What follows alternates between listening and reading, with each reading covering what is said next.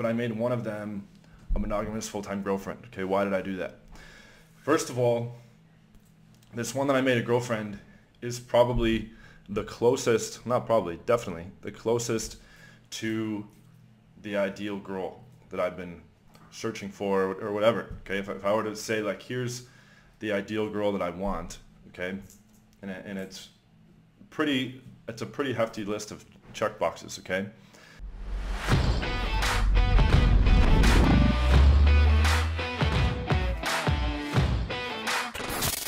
What's up, guys? It's John Anthony here from John Anthony Lifestyle, and I have a very special announcement for you guys today. I have decided to get into a relationship. Okay, this is not something I normally do. Okay, you guys have heard me talk at length how I prefer typically to have what used to be about 6 to 12 rotation girls, okay, or girls in a harem, regular girls that I'm seeing. But as of the past couple years, it's more in the 12 to 17 range. All right, and Warsaw is running 17 regulars, which can be a fucking full nightmare, okay, if you can imagine. And here in Florianópolis, Brazil, I got up to around 14, 15, scaled it back to about 12 or 13. But I was doing some reflections recently, okay, and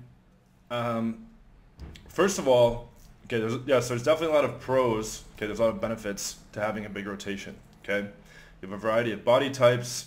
You have like your main one typically, but you also have like kind of a secondary main girl. Like usually you can have like multiple main girls. All right, so like 2 or 3 main girls. Those are the girls that you develop connections and feelings with. Okay, that you treat for all intents and purposes like a girlfriend. You do boyfriend girlfriend type shit. You just don't have that monogamy component. And there's lots of benefits. Okay, you get a whole variety of personalities, a whole variety of body types. Okay, sometimes you want to hang out with the girl that likes to just sit inside and watch movies. Sometimes you're with the one that likes to go to nightclubs and dance. Sometimes the one that, you know, you're going to the beach and the one that likes adventures, and you have a girl that you have threesomes with, or multiple girls you have threesomes with. And I actually ended up in a situation out here in Florianópolis with one of the girls, the girl from my videos that you guys may or may not have seen. We ended up having at least 7 or 8 different threesomes, 7 or 8 different girls, okay, and one foursome where we were kind of merging things. And then with my other main girl that I had on the rotation, we had like 3 on the side separately from those.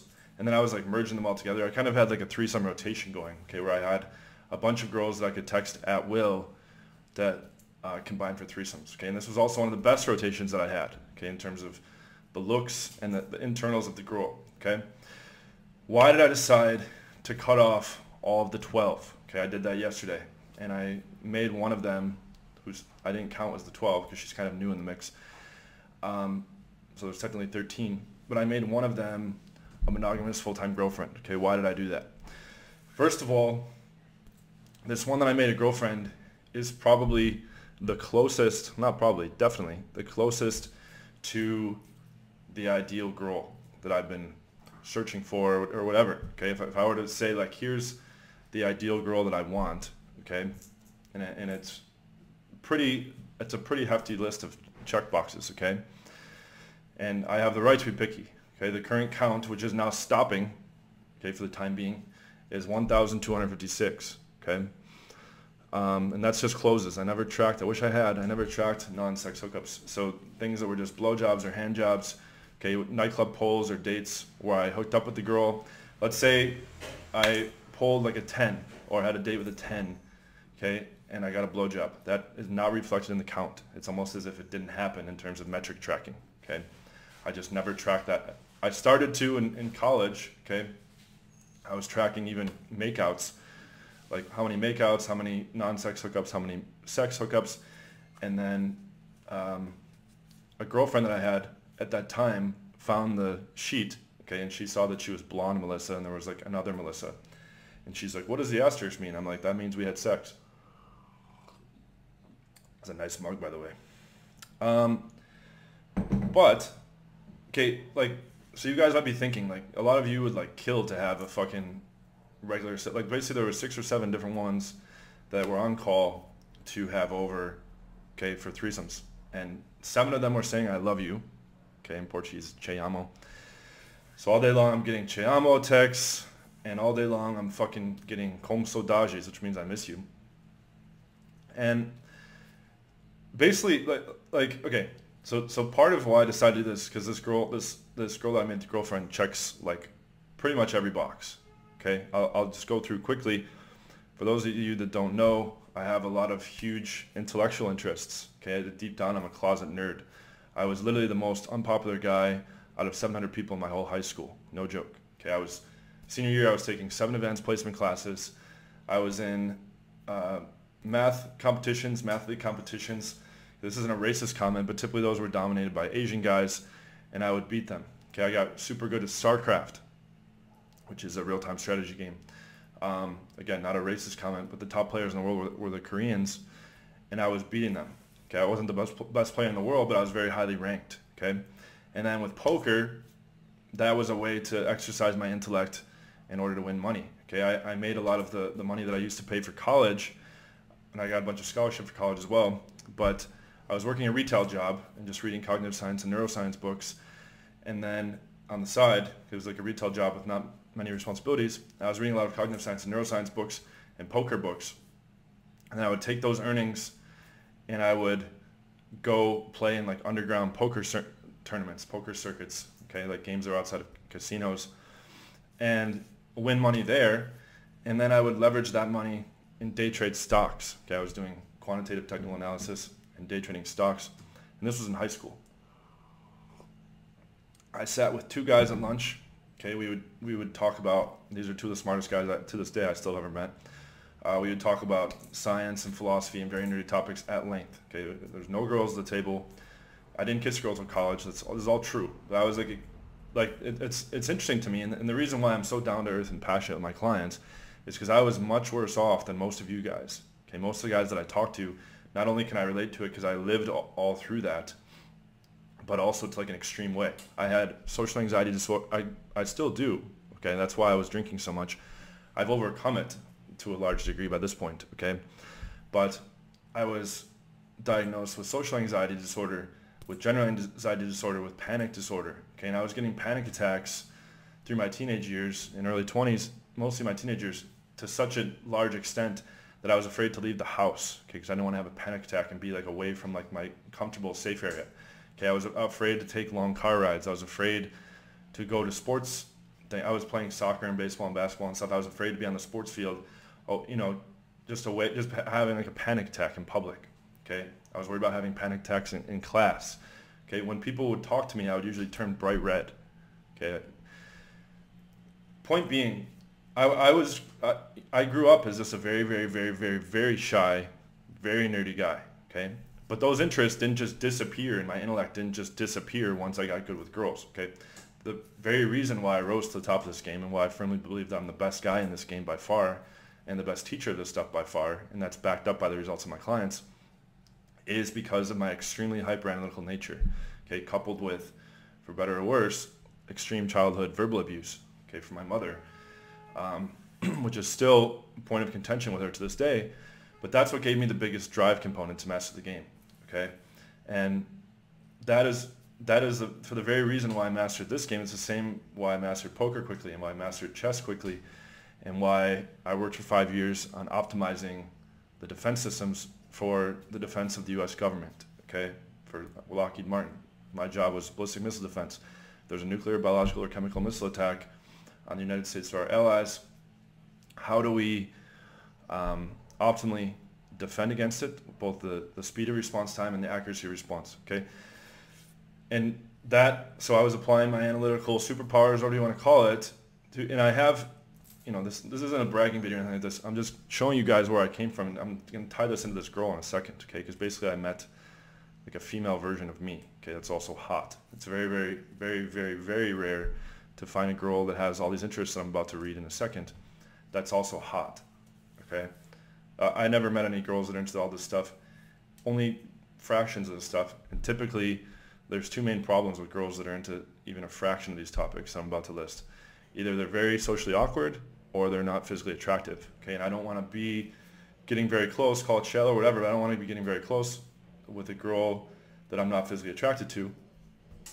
And I also don't want to be around a girl that's like extremely socially awkward. Okay, you can't bring around your friends, etc. But you know, that the reason why I mastered this game is that hyper analytical, okay, kind of just extreme genetic intelligence, okay, which is what I was going to mention. Is I've taken an IQ test before and I've scored in the 160s, and that is around the level of Einstein. I'm saying I'm as smart as Einstein. They found after the fact that there was these glial cells in his brain. Of course, there was an empirical explanation for why he had this profound intelligence and creativity.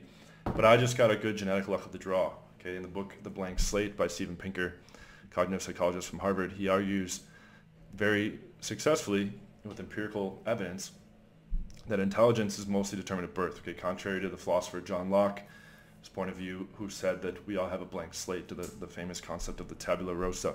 Okay, so here are the list of topics that she, and there's many, many more, but these are some of the main ones that I'm interested in, that she's also not only very interested in, but is very knowledgeable about. Okay, philosophy, one of my bachelor's degrees.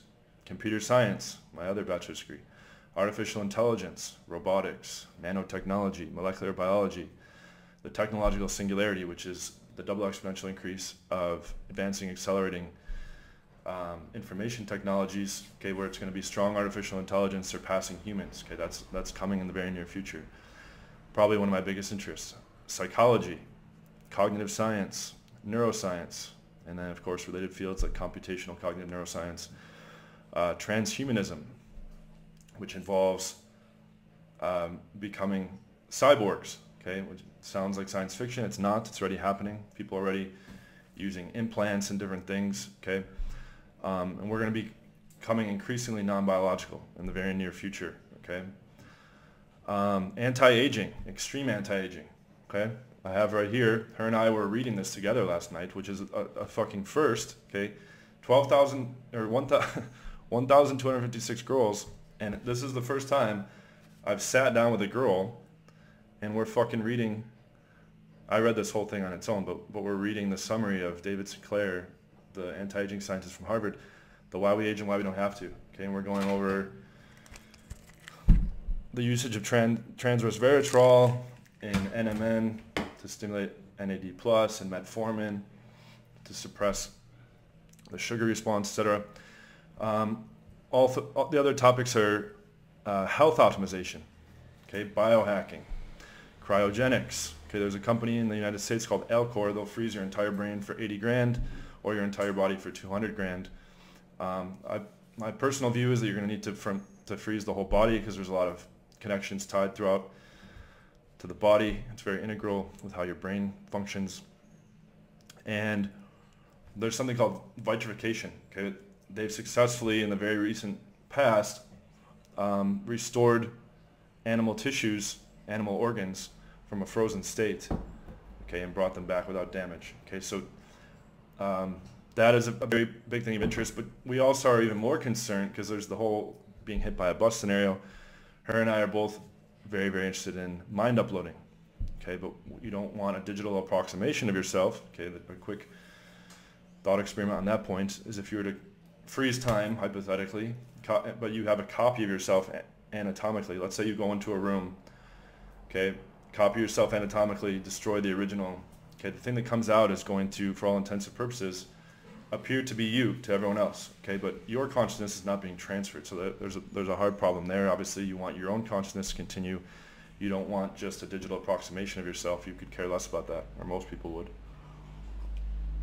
What else? Cognitive psychology, evolutionary biology. Okay, I've read a bunch of Richard Dawkins, such as The Blind Watchmaker. He's going against Paley's watch argument, where if you found a complex watch, you assume there must be a creator, but Dawkins goes through and explains, you know, how evolution over millions of years added these little tiny improvements and gave rise to what we have today as humans. Genetics, just consciousness in general, and stuff like nihilism, right? Like, her and I are both self-identified nihilists, meaning neither of us believe in God, neither of us believe in an afterlife. We both think that after death will be the same as before birth, okay, just simply a state of non-existence. Turning into a very philosophical video here.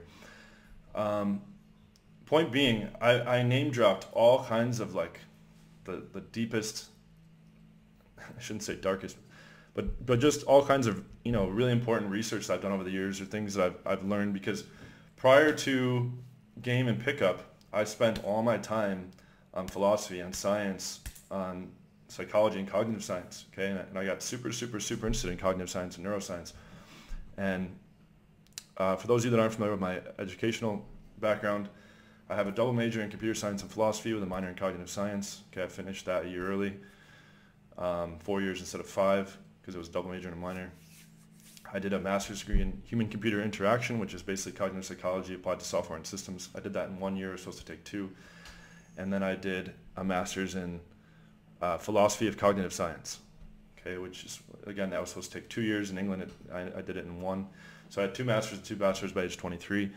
Then I took the LSAT, and I was going to go to law school and have my JD by 26. So JD, double masters, double bachelors by 26. And then I was going to do a PhD in philosophy of mind, and I was going to be studying consciousness and become a philosophy of mind professor. And that ended up not taking shape, just because ultimately philosophy and some of these scientific pursuits are not conducive to capitalism. And I didn't really have much interest in being a professor, just because most of the students would have a naive understanding of the subject matter, possibly to the point of annoyance. And I didn't really care that much, just being honest and practical, about just 30 random people, okay, educating them. I'd rather advance my own knowledge of this stuff. And the other option is to be like a researcher in the field, which also wasn't too appealing to me, because I didn't want to just study some niche of cognitive science and, advance some tiny niche just a little bit. I want to review the findings of all the top people and then see what does that mean for things. That's why I was interested in the philosophy of cognitive science, that second master's that I did in England. Okay, it was at a prestigious school called University of Sussex in Brighton, England. Point being, okay, so this girl, she took an IQ test, okay, and we've talked at length, and she got a 210, which is like off the charts genius level. Like up above I got in the 160s. It's supposed to be like you're a genius or whatever, above 160. Einstein, I think, was around 160, and she scored 210, okay, and she just finished her PhD. She's 28. She just finished her PhD at the beginning of this year. And I don't know, it's just insane, like how many, like all these niche, these are kind of like really niche interests, where we're talking about how neither one of us believe in free will, and for very good reason. Neither one of us believe in ethics, an absolute basis for ethics. We think it's invented by man, etc. So she just kind of hits all the major views that I hold, that I think are extremely correct.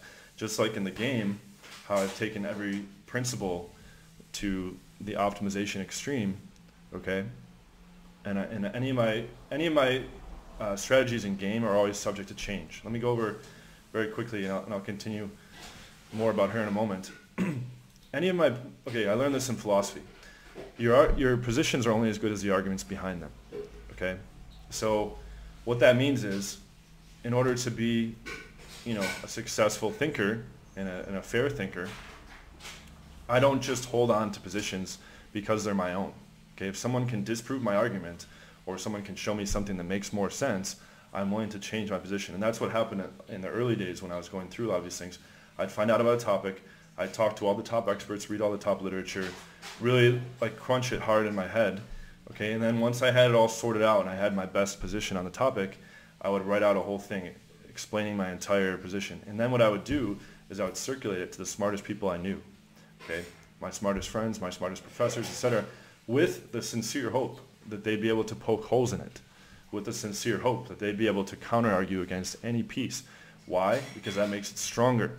And that iterative evolutionary development is what makes it stronger. Okay, and then you end up with something that's extremely rock solid. And that is the power of solid thinking and solid analysis. And that is why my pickup system is so strong. Okay, contrast to someone, and I'm not bashing on him, he's still the person I respect the most in the industry, but he's not going to come on my channel because he says that I disrespect him because I say that his system is dated, but it is. Mystery, okay? Mystery, who wrote the Mystery Method, Okay, I broke my first 100 girls just with Mystery Method alone, and I think it's beautifully written, but there are a lot of flaws, okay, and there are a lot of things that are suboptimal. Okay, it's still light years ahead of RST and the other systems that are just steaming piles of dog shit, okay, which is 99% of the systems in this community. But he made a system, and then that's it, okay, and he failed to evolve, he failed to adapt, and I can rationally and empirically show him why the changes I have made are for the better, and they're reflected in my own results. You see an exponential graph, okay, with my leg count results. Okay, it took me 10 years to do my first 100, and it started becoming 100 a year, and then it got up to the height of it being 250 a year. And I think, knowing what I know now, if I really, really went balls to the wall, I honestly think I could do over 1,000 in a year. I know that's a big claim. There's 365 days in a year, okay? To get 3 closes a day, I would need a team of outsourced people, okay, just sourcing leads and running my text scripts and implementing a sexual screen, okay? And then the only girls that would be coming to the house are girls that are already screened to be DTF, to be down to fuck, and are the girls that are agreeing to come straight to the house rather than meeting in public, okay? And then it's as simple as setting 3 appointments a day, and you close them all because they're already screened for DTF. And if you bang 3 new girls a day for 365 days, that's 1,000 girls in a year, okay? That would monopolize all my time, which brings me to another point for why I got this girlfriend. My life was basically fully consumed by these girls, okay? I have fitness goals. I was sacrificing the gym a whole bunch of times, okay? I have business goals for scaling up my pickup business. I have a lot of it in place, and it's already beginning. And to be perfectly honest, I was seeing 2 to 5 girls a day, okay, including throwing in new ones here and there. But out of that rotation, when you're running a 12, 13 girl rotation, I'm seeing 2 to 5 new girls a day. Not new girls, 2 to 5 girls a day, okay? And they're usually back to back, to back to back, okay? Like, for instance, yesterday, which is the first day of the new relationship, I had 4 girls scheduled, okay? I had an 18-year-old that was supposed to come over at 11 a.m., and then around 2, I was supposed to go to lunch with a girl that, basically like a Barbie blonde, okay, with fake tits, fake ass, fake lips, nose job, etc. And then I was supposed to have this 20-year-old over who's like this petite girl with like hardly any body fat, weighs like 42 kilograms. And then there was supposed to be a stacked curvy girl that was coming over after her and that was going to sleep over. But when you set all this up, like, it's cool. You get the variety of personalities and variety of body types, but you're trading away all your time, okay? And then you have no more time for anything else. I have these really big business goals this year and these really big fitness goals this year, all right? I'm trying to put on another 15 pounds, okay, another 7 kilograms or so.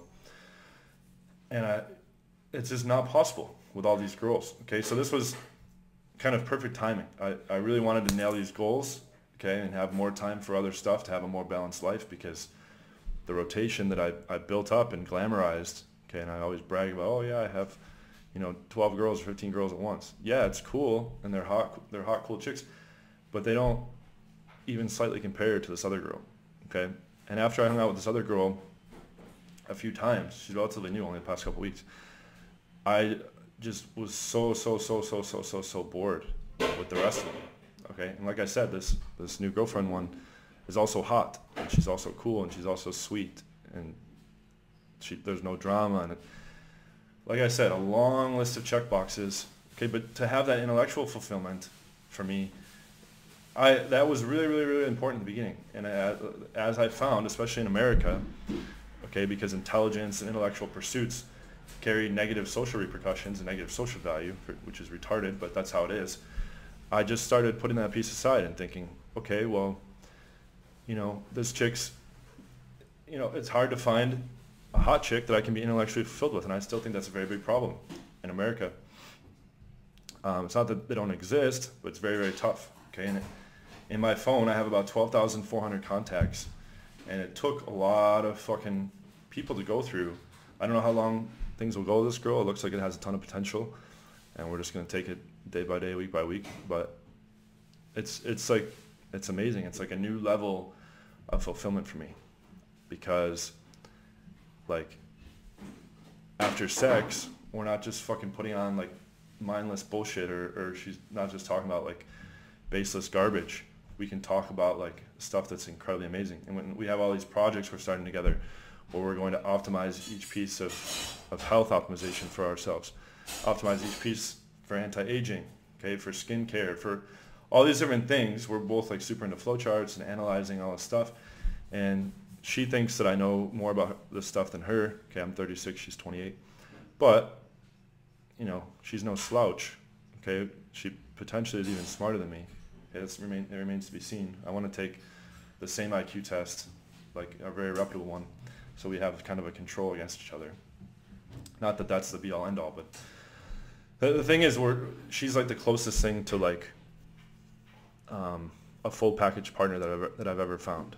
Okay, and that's why I'm announcing on my channel. Like I was debating, like, should I even, you know, tell my audience about this? But yes, I'm going to show you that even at this level, even with 12 girls that are, you know, really cool, hot, cool internally, etc. It is still possible, you know. And this girl's like, oh, you don't need to like commit to me right away, or like you can like try to process stuff first. And you know what I said? I said I've done the calculations. I know that you blow these girls out of the water in every possible way. And when I am spending time with a woman, I'd rather have it be you than them. I know that for sure.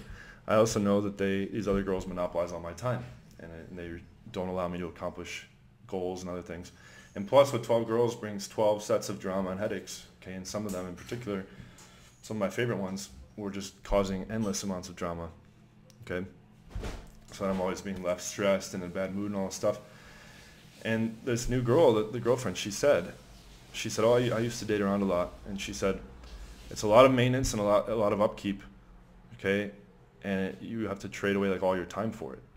Okay, so this is kind of like the perils of a giant rotation.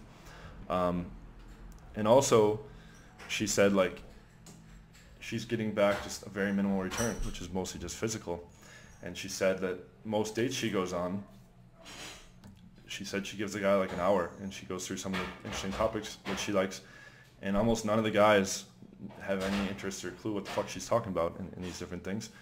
And she doesn't see them anymore. She's like, I refuse to spend time with people that are not at my level. She's like, she said this to me. She said, I see myself as the full package, and I have very high standards for who I want to spend my time with, and I'm not willing to settle for anything less. And she's very good with discipline and stuff like that. And I want to learn from that, and I want to hold that principle as well. Okay. On one hand, it is good that I devoted my past 10 to 15 years being either with a rotation girl or on a date or doing night game at a club or doing texting. I basically immersed myself hardcore with everything game related in all my free time. And that gave me the most data and most experience possible so that I could develop my systems and heuristics as richly as possible. Okay, so I'll leave you with that. I don't want to make this go on forever, but the count is stopping right now at 1,256. I cut off all those girls. There's a whole bunch of crying and sadness, etc. on this beautiful tropical island out here.